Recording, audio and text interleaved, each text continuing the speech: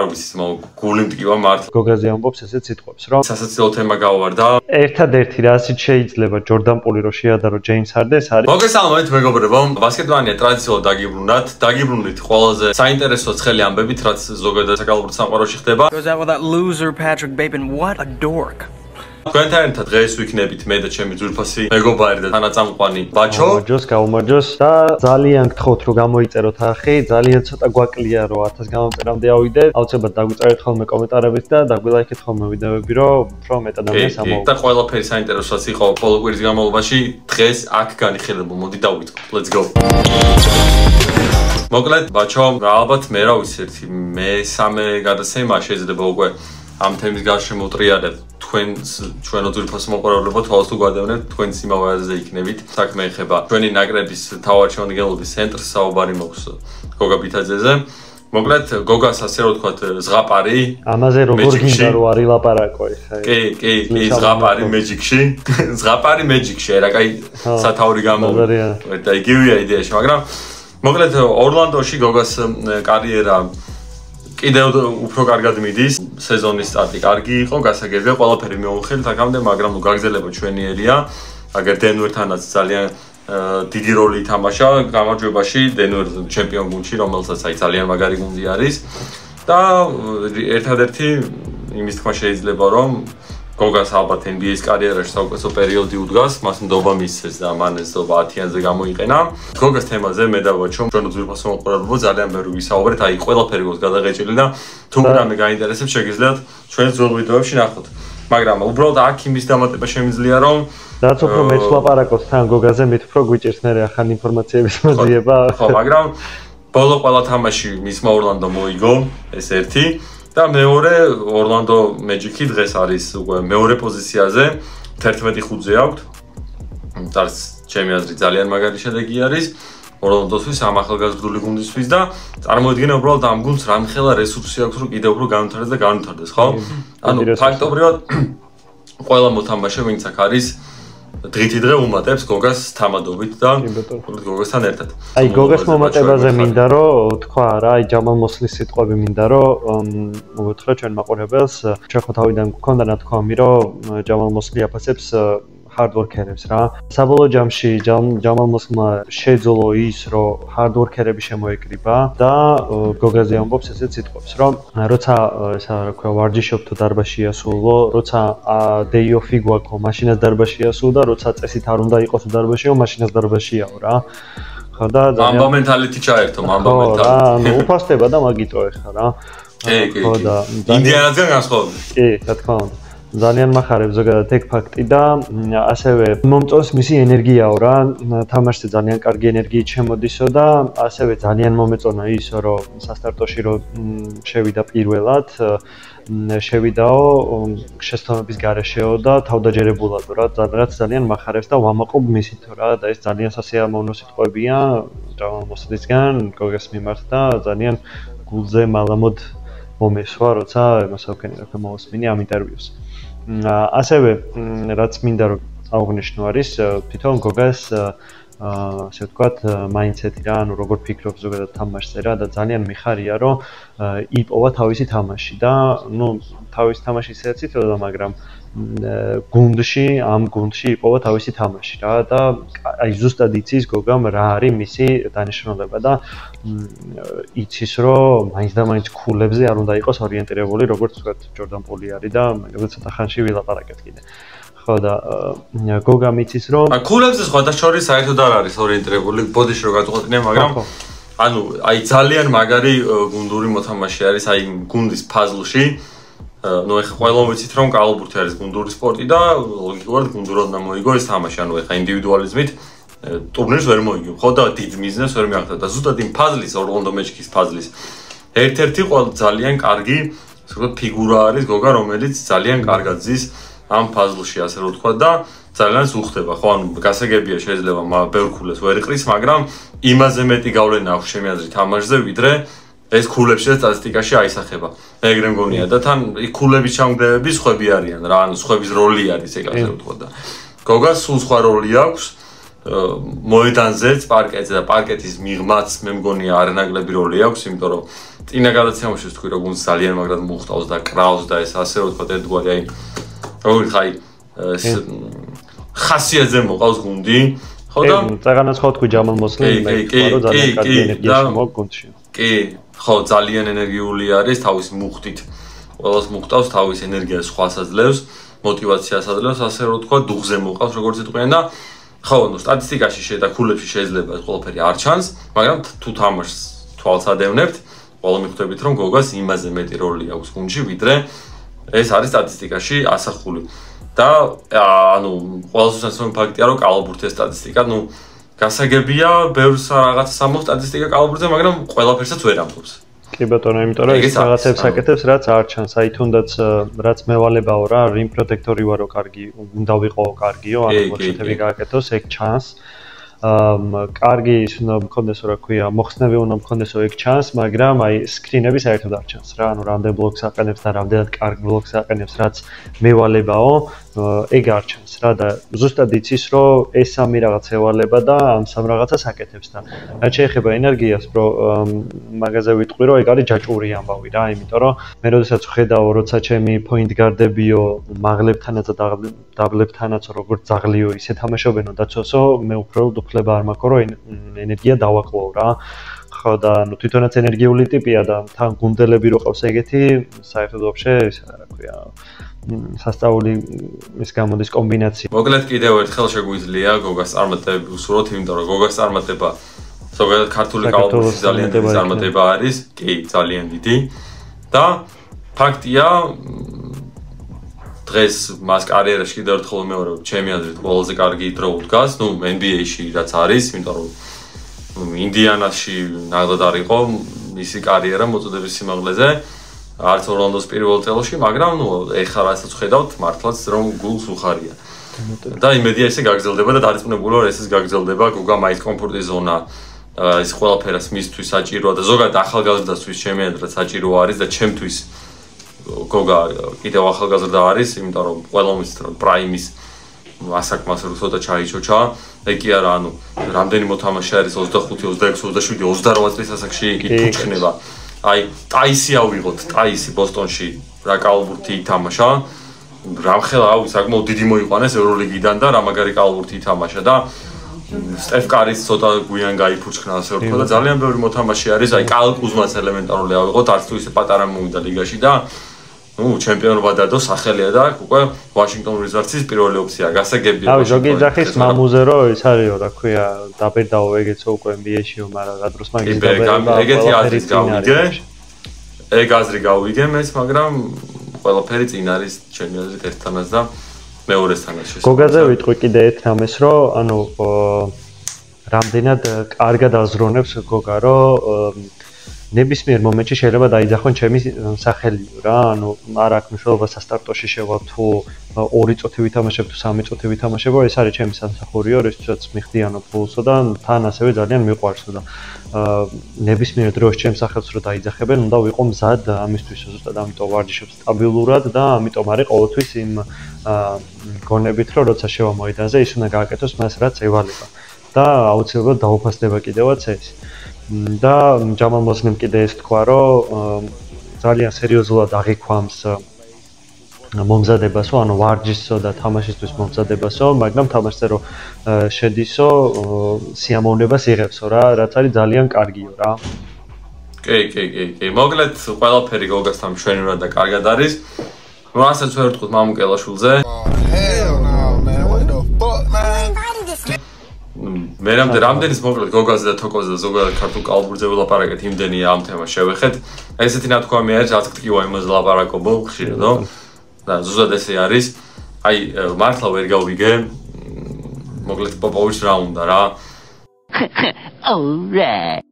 თუ უნდა ეს კაცი და თუ სჭირდება, მაშინ ათამაშოს, დრომისეს და რაღაც როლი. თუ არა და ეხლა მართლა არც პატარა ბავშვი აღარ არის, რომ აი ეს ლიმიტირებულ წუთებზე ათამაშო და რაღაცა რა, რომ აი ხო ხვდები, კარგი რო არის, 10 წუთს რო გათამაშებ სამ თამაში. და არც უკვე ესეთი კიდე მე ხო, რო არ შეიძლება. ხო და არც ესეთი კი და არც ისეთი დიდი არ არის ასაკით, რომ ეს ვეტერანები თქავდეს ან რაღაცა მსგავსი რა. აი უდონის ჰასლიმი რო იყო მაიამში თავიდოთ რაღაც ეგრე. ხო და თუ ჭირდება გამოიყენოს და ათამაშოს, თუ არ ჭირდება და გაუშვას, იმიტომ რომ მამუ ძალიან ბევრ გუნდს გამოადგება, რომელსაც მაღლების პრობლემა აქვს. თან ანუ პოპოვიჩი გამოირჩევა იმით, რომ ბენჩის მოთამაშეებს აძლევს ხოლმე შანსს და სასტარტოში წაწებინებს უფრო მეტ დროსაც აძლევს და ხანდახან შეიძლება თვითონ მოიძახოს, რომ ხანდახან შეიძლება ბენჩის მოთამაშეები ისე გაგაკვირვოს, რომ ვერც კი წარმოიდგინეთ რა. ხო და რა ვიცი, რატო არ აძლევს ვერ ხვდები. მეც ვერ გავიგე რაღა დაგიმალო ეგ ყველაფერი. ხან იმაზე მეფიქრებ მეთქი აი Golden State თამაშის სერია რო ქონა კავაი რო დაილეცა ზაზარო შემთხვევით ფეხზე დაახტა. რაღაც ეგეთი რო იყო ფეხი რო წამოვიდა უფრო სწორად. მეთქი კბილი ხო არ აქვს ქართველებზე თქო და რაღაც აბაროს ბწყალებში ხო არ გვიღებს თქო, მაგრამ ნუ აი ხა შანსი არ არის ხო ეგ რო იყოს. არა მგონია. არა შანსი არ არის ხა საქმის პროფესიონალი არის პოპოვიჩი ხო და ერთ-ერთი საუკეთესოც არის თავის საქმეში, მაგრამ აი არ ვიცი გული მტკივა მართლა. თან ისის გასათვალისწინებელი ფაქტია, რომ სან ანტონიო არის ბოლო ადგილზე დასავლეთში 11 თამაშზე წააგეს. ანუ ეს გუნდი არაფერთვის არ იბრძვის. ვემბანიამას განვითარება არის გასაგებია მათი მთლიანი, ასე ვთქვათ, ორიენტირი, მაგრამ ახლა ვემბანიამას ყველა ხო უნდა შეწირო. 12 მოთამაშე რომელიც გაყავს მოვიდანზე 12-ე სანდროს არ ჯობია. სკამზე ვინების არიან, ისინი აი უმეტესობა კი არა, აი ზოგადად ვემბანიამას გარდა ესე აი სოჰანის კიდევ შეიძლება და აი ესე გადაჭირთ ვერცელზე ვერ იტყვი რომ აი სანდროზე ბევრად უკეთესი მოთამაშე და ამათ ფონზე ამას შანსი არ უნდა მისცეს. არა. და იმითაც ის 12 მოთამაშე 12 არ არის სანდროზე მაგარი არანაირად. და აი ვემბანიამას რო ესე გადაყვა ეს გუნდი, აი მაგაზე მაინტერესებს შენი აზრი. ანუ ეს ვაბანკს გადიან ფაქტობრივად, ხო და აი რას ფიქრობ შენ მაგაზე? არ ვიცი, აი რა ვთქვა, არ ვიცი რა. ანუ გასაგებია, შეიძლება 0-11-ზე აქვს წაგება. გასაგებია შეიძლება დავაბრალოთ იმას, რომ ახალგაზრდა გუნდია, შეიძლება პოპოვიჩი დავაბრალოთ ან ნებისმიერ სხვა რაღაცას, მაგრამ მე მგონი იმის ბრალია, რომ იმაზე მეტ ყურადღებას აქცევენ ვემბანიამას, ვიდრე საჭიროა. იმისათვის, რომ თამაშები მოიგო. რა ვიცი, თან აი თქვათ შედიან ვაბანკზე და ვემბანიამას აქცევენ ესეთ ყურადღებას. თქვათ და ვემბანიამამ მიიღო ტრავმა და ერთ სეზონი გამოტოვა და თქვათ არის მიდრეკილი რაღაცა ტრავმებისკენ და უწევს სეზონში რაღაც პერიოდების გამოტოვება, ხო? აი მე რა შევა სან ანტონიო ვერ ხვდები. თან პოპოვიჩის ბოლო სეზონია, როგორც ვიცით. როგორც ვიცით, ტიმ დანკანი არის მისი შემცვლელი. ტიმ დანკანისთვის, ანუ ესე რომ უყურებთ იმ დანკანი იმდენად კარგი მოთამაშე იყო გუნდის შეკვრის თემაში, რომ მწვრთნელიც კარგი უნდა იყოს, მაგრამ რეალურად არ გვინახავს პოპოვიჩი ამ სიტუაციაში და მისთვისაც ახალი იქნება ეს და რაღაცების დამოღამება, ასე ვთქვათ, მოუწევს, რაღაცების გარკვევის პროცესში იქნება მაინც. ხო და არ ვიცი რავი რას ფიქრობენ. რაღაცა იმ დღეს ესეთი აზრი შემხვდა, რომ მაღალი პიკები რო დაიჭირონ შემდეგ სეზონშიო, მაგიტო აგებენ ყველა თამაშს. რაც რავი, ეს ვერ მგონია, იმიტომ რომ წარმოიდგინე ხა შემდეგი პიკებიდან ისეთი სერიოზული არავინ არ არის, რომ ვემბანიამასთან კარგად ითამაშოს თქვა. თან თავისუფლად შეუძლიათ ახალგაზრდა გუნდები ყავთ, ფულს ბევრს არ უხდიან, ასე ვთქვათ, ამ მოთამაშეებს და თავისუფლად შეიძლება რომ გაიცვალოს ვიღაცა, ვინც ამ სეზონზე, წინა სეზონზე უფრო სწორედ ახალწეული იყო და უკვე გამოიჩინა თავი და ჯდება, ასე ვთქვათ, სან ანტონიოს ხასიათში. შეიძლება რომ იმაში გაიცვალოს თავისუფლად. ან მაინც და მაინც პიკები გაცვალონ, ვემბანიამას გარდა ნებისმიერის გაცვლა შეუძლიათ, რომ პიკი აიყონ მაღალი და აიყვანონ ვინმე ნებისმიერი, მაგრამ რავი, აი ნორმალური გამთამაშებელი, ცოტა აი ნორმალურზე ცოტა ისეთი კარგი გამთამაშებელი რო ყავდეს ვემბანიამას, უკვე კარგი დუო იქნებოდა. აი როგორც ჰოლგერემი და შაი არიან მაგალითად, ხო? ანუ ვემბანიამას რაც აკლია ეხა არის შაისნაირი ტიპი. კი, მართალია. მეც მაგას ვფიქრობ და ნუ მოკლედ ამ თემას შობია შევეშვათ. იმედია რაიმე გამოსწორდება თუ არა და ნუ არ ვიცი, მაგრამ მოკლედ დრო ყველაფერს გვაჩვენებს რამე და ეხლა თან ესა რა ქვია, ოლიმპიადაზე ნაკრები ხო ცოტა რაღაც თემები გაირკვა, ამისათვის ცალკე გამოშვებას გავაკეთებთ 27-ში არის რაღაც წელის ყრა კიდე და რო გაირკვევა რაღაცები კიდე ექსკლუზიურად გამოვუშვებთ ამაზე და ნუ თესეოზეც ცალკე მოვიბაზრებთ ამ იმაში, რა ქვია, გადაცემაში, მაგრამ ზოგადად ეხლა რო დაუკვირდეთ რა, ნაკრების პერსპექტივაში რო შევხედოთ, ანუ გოგა მაგრად იხოდება, გოგა ძალიან კარგ გამოცდილებას აგროვებს, მაგრამ მამუ ამ შემთხვევაში იმდენ გამოცდილებას ვერ აგროვებს და ეს რა თქმა უნდა ნაკრებზეც აისახება რა. კი, მაგრამ მე დარწმუნებული ვარ, მამამ თავის შანსს ელოდება, როგორც გოგა ელოდებოდა და აი ბოლომდე გამოიყენებს, იმიტომ რომ რესურსი აქვს ძალიან დიდი. მოდი ამით ქართველებზე საუბარს უკვე შევეშვათ, ასე რომ ვთქვათ, იმიტომ რომ კიდევ ბევრს ვისაუბრებთ და უკვე უშუალოდ ამერიკელებზე გადავიდეთ და ცოტა ყვითელი ამბები გვაქვს, ეგრე მგონია. ასე სკანდალი. მოკლედ, პირველი თემა, ასეთ სასაცილო თემა გავვარდა ჯორჯგიდიზე, მაგრამ ახალგაზრდულ გუნდს თავს დაესხა ეს ვიღაც 15 წლის გოგო, გუნდს კი არა, ამ გუნდის მოთამაშეს, ჯორჯგიდიზე მაქვს საუბარი. მოკლედ, სტორიში თუ რაღაც პოსტა დადო, რომ ამ მოთამაშესთან რო გიდისთან ქონდა სექსუალური კავშირი, თავს იწონიებდა ამით და აღმოჩნდა, რომ ეს გოგონა ყოფილა 15 წლის. ზოგადად ურთიერთობაში არიან და სექსუალური კავშირი. ხო, ეგრე გამოდის. როგორც ასეთი ადრე ხუმრობები დადიოდა ჯორჯგიდიზე, რომ ბაჟიშვილიაო და ამანაც ალბათ, ასე რომ ვთქვათ, დაიპყრო ეს დაუპყრობელი თაგიდის სახით და აღნიშნა. ამის გამო გიდის პრობლემები შეექმნა ლოგიკური, იმიტომ რომ ძალიან პატარა არის ეს გოგო, არასრულწლოვანია. ზოგიერთ სტატებში 16 წლის შემდეგ გოგოს უკვე თუ სრული აქვს შეუძლია ეს ყველაფერი გააკეთოს, მაგრამ ოკლაჰომაში რამდენად არის ესე არ ვიცი. მოკლედ რაღაცნაირად ცდილობენ რომ კანონიერად არის აკრძალული. ცდილობენ რომ გიდის ეს პრობლემები ააშორონ, ცდილობენ მაქსიმალურად, მაგრამ მისი უახლოესი მეგობარი ჩეთ ჰოლგრემი მის ტყუპისალს ეძახდა და მთელი ამბები მაგრამ ძმობდნენ, მოკლედ ინსტაგრამზე გამოწერა გააუქმა. ბევრი ძალიან წარეთ ხუმრობს ამ ბიჭზე, ზოგის პირიქით ასე ვთქვათ დადებითად გამოხატავს, დადებით ემოციებს მის მიმართ. მოკლედ, ბევრი მithქმა გიდის გარშემო და რეალურად მე ის მადარდებს, რომ ძალიან ნიჭიერი მოთამაშეა, ახალგაზრდაა, პერსპექტიულია და არ მინდა რომ ამ ყველაფერმა მის კარიერაზე ზემოქმედება იქონიოს რა, იმიტომ რომ ეხლა რამდენს იმედია ცოტა რამდენს გაიგულავებ, რამდენს გაიგულავებ, ასე რომ ვთქვათ, ესეთი დიდი პრობლემები არ უნდა მოყვებოდეს მაგას რა, ხო ხდები.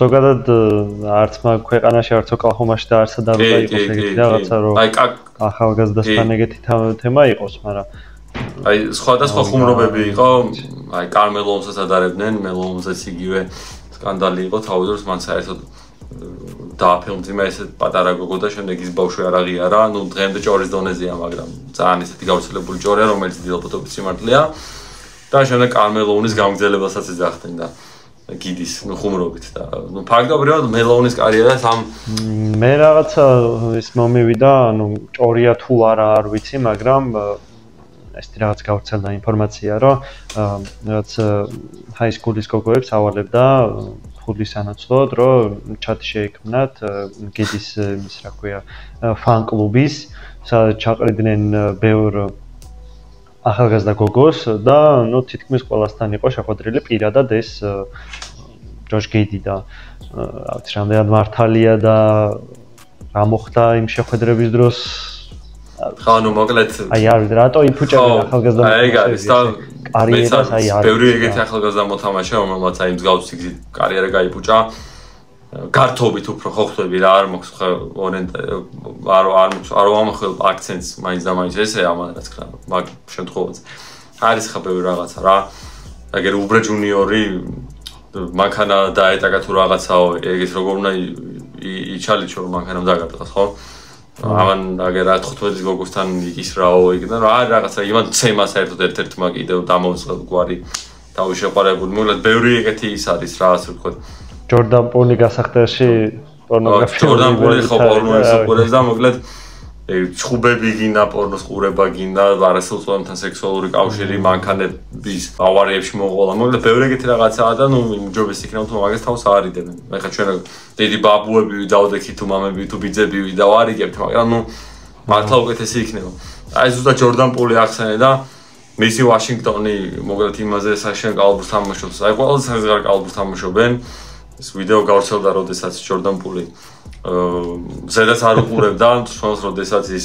თუ შესვენებაზე ანუ თავის გუნდს ეკამათებოდა რაღაცაზე რა ანუ იმენა კამათის ტიპია რა იკამათით არის მაგისი დრაივი და გოგოებია ხო ანუ რაღაცა ტიპია მოკლედ ის ვიდეო ვირუსულად გავრცელდა რომ თუ შესვენებაზე ფაქტობრივად გუნდის რა უნდა მომხდარიყო იქ არ უყურებდა ეგ ძალიანაც ეკიდა რა ესე თვალით უყურებდა და NBA-ს ლეგენდა Kevin Garnett, my rasa's queer, I mean, ashattips, wrong? Champion environment in here. Right. You learned this in Golden State, nigga? Nah, this what you brought from you ain't learned this. Bro, that's what I'm saying. You ain't learned niggas this. over there professionals, bro.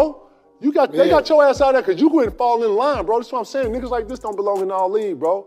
Damn, not the league? He does not belong in the league he's the head of a team, P.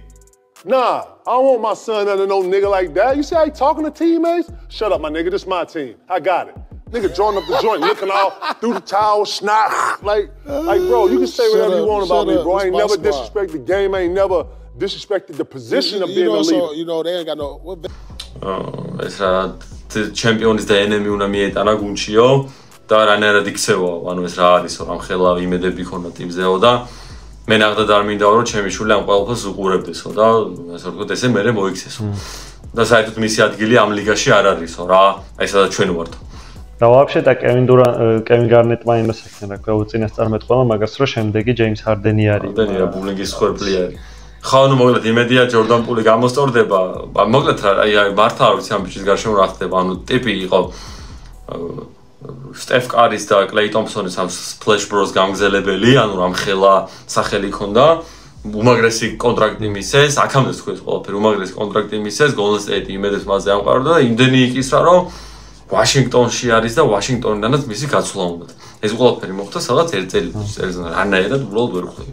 და არის ერთ-ერთი ყველაზე ესეთი დასინვადი ტიპი. ერთადერთი რასიც შეიძლება ჯორდან პული რო შეადარო ჯეიმს ჰარდენს არის ის რომ ორივე გახდა გუნდის პრობლემა. ეგეც არის, მაგრამ კლიპერს მე ადრეს უწინასწარმეტყველო მოგებები დაიწყო. თქვი რომ შეიძლება ზედზედ მოიგონო და მოიგეს კიდევაც.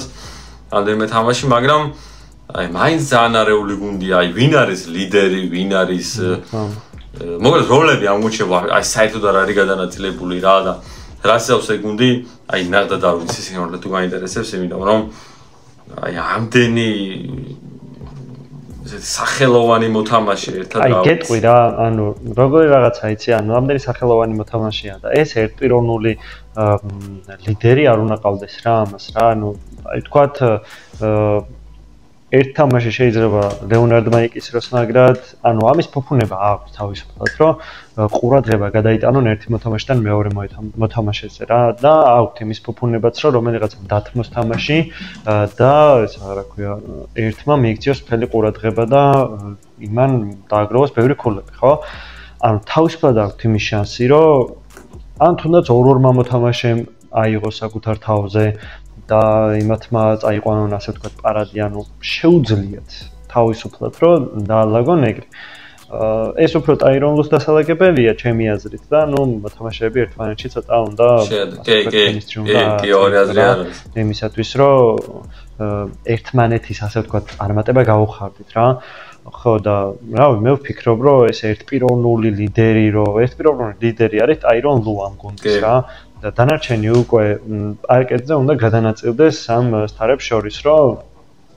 თქვათ ერთ თამაში ან ერთ მეოთხედში ვიღაცას წაუვა თამაში იმას უნდა მისცე ბევრი ბურთი მეორეს წაუვა თამაში მეორეს უნდა მისცე ბურთი მოკლედ ტაირონ ლუ მიდარდოს მაო და კლიპერსის ფანება ჩვენგან შორს აღსანიშნავია კიდევ დასავლეთში შემდეგი ფაქტი შარშან ამ გუნდზე ხუმრობდნენ გადაუდნენ რა ორი ცენტრიო რა დროს ეგ არისო მთელი ამბები და დღეს პირველ ადგილზე ველურ დასავლეთში არის მინესოტა ტიმბერვულზი თავის ენტონი ედვარდსთან და რუდი გობერტთან და კარლ ანტონი ტაუნსთან ერთად ამის უბრალოდ აღნიშნვა მინდოდა ედვარდსი ძალიან მომწონს ძალიან კარგი ბიჭი არის ძალიან დიდი კალათბურთი ჩემი აზრით ეგ ედვარდსის გავლენა უფრო იქნება კი რა თქმა არა ორი აზრი არა კი ჩემი აზრით გასახდეშის და ვარჯიშზეც ანუ გამტრაკებელი ტიპი იქნება რომელიც გაუტრაკებს თავის გუნდს ანუ ედვარდსამდე ეს გუნდი ხავდა ასე რომ ვთქვათ არაფერი განსაკუთრებული და მოვიდა ედვარდსი იხოდება ედვარდსი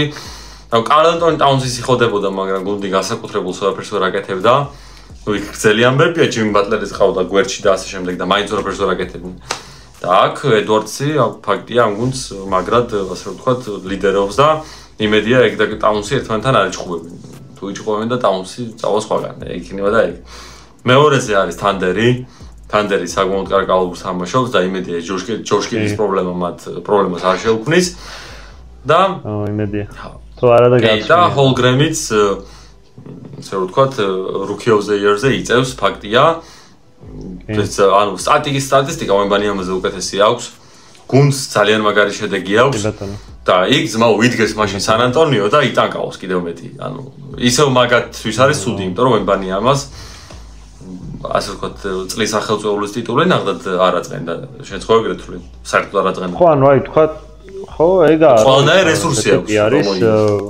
ხო ყველანაირი რესურსი აქვს და ტიპი მოვიდა იმ ჰაიპით რომ აი მომავალი ლებრონ ჯეიმსი და ბოლო ადგილზე გადის გუნდი ანუ კარგი რა ხო ანუ იმან და იქაც ახლა კიდევს კარგ სტატისტიკას არ გიგონოთ მისი ჰეითერი მაგრამ ბევრი მოსაზრება არის ზოგი ამბობს რომ ძალიან ტანკაობს სან ანტონიო რომ კიდევ მეორე სარი მოიყვანონ ან კარგი მოთამაშეო ზოგი ამბობს რომ ვემბანიამ უბრალოდ ვერ თამაშობსო და მაგიტომ არის ეგრეო გუნდიო ზოგი მაგ ყველას თავისი აზრი აქვს რა ვემბანიამ აშკარად თამაშობს უბრალოდ საკმარისი არ არის ვემბანიამ კი და სან ანტონიოს ხრებით ვერ ქაჩავს ამ კი და სან ანტონიოს ორიენტაციაც დიად არ მოწონს რა აი თუ ეგენი მართლა ოლინს გადიან ვემბანიამაზე მარტო ვემბანიამათი ვერაფერს არ მოიგებენ ვერაფერს ანუ შანსი არ არის რა ეს არის გუნდური სპორტი ვემბანიამასთან ერთად უნდა განავითარონ იგივე სანდროც იგივე სოხანიც იგივე ყველა ვინც მაგუნში არის და ასე ვთქვათ 100% რო ავიღოთ ახლა ყურადღების 91 მოთამაშეზე არ უნდა იყოს იმიტომ რომ მაგის გარდა კიდე 11 მოთამაშეა როგორც მინიმუმ განაცხადში და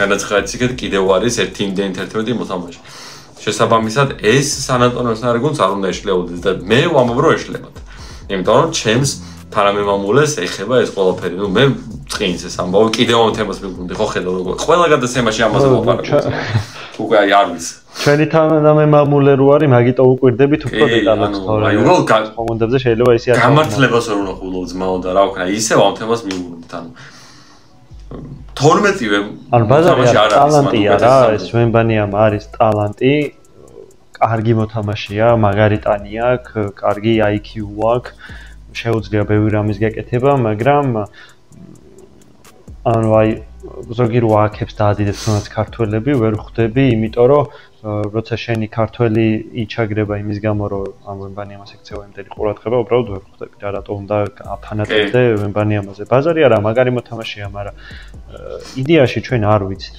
რა შეძლებს საბოლოო ჯამში ვემბანიამა რა წესით მენტალურად ყველაფერი დალაგებული აქვს ფიზიკურად მოსახოდია აი არ ვიცით რა შემდეგ შეიძლება კევინ დურანტივით იყოს რომ ეს იყოს რა ქვია ტრავმებისკენ მიდრეკილი იყოს მთლიანი სეზონების განმავლობაში რასაც ითამაშებს აი არ ვიცით რა იქნება როგორ იქნება და მთლიანად ამ მოთამაშეზე ვაბანკში შესვლა მე მგონი აბსურდი არის ძალიან დიდი რისკია ანუ თუ გავამართლებად მაგრამ ნუ ნახავთ რო გვაჩვენებს და მოკლედ ისევ წარმატებები უსურვოთ ჩვენს მამულს და ზოგადად ყველა ქართულს ვინც საქართველოშიც პარეზობს და საქართველოს გარეთაც ხო და ამასობაში მგონი ბოლოსკენაც გავედით მეგობრებო თქვენი აზრით ამ ყველა თემაზე დაგვიფიქსირეთ და პირველ რიგში მადლობა რომ ბოლომდე გამოვყევით ამ 20 და რაღაცა წუთის განმავლობაში დააფიქსირეთ თქვენი აზრი კომენტარებში ჩვენც ძალიან ბევრს ნიშნავს და გამოგვიწერეთ დაგვალკეთ თუ გამოწერილი არ ყავართ აუცილებლად გამოგვიწერეთ ჩვენი მაყურებლების უმეტესობა არ არის ჩვენი გამომწერი და გაგვიხარდება თუ გამოგვიწერთ და დაგვეხმარებით ამ 1000 გამომწერზე რო ავიდეთ და უფრო ზევითაც რო წავიდეთ და ჩვენაც უფრო წავალთ ვეცდებით რომ მით უფრო კარგი კონტენტი შემოგთავაზოთ და მით უფრო ვიზრუნოთ ქართული კალათბურთის ასე ვთქვათ განვითარებას პოპულარიზაციას აი მოკლედ მადლობა ყურადღებისთვის და მომავალ შეხვედრამდე და დიდი ალბათობით ამ კვირაში ექსკლუზიურად გამოვთ. Bye.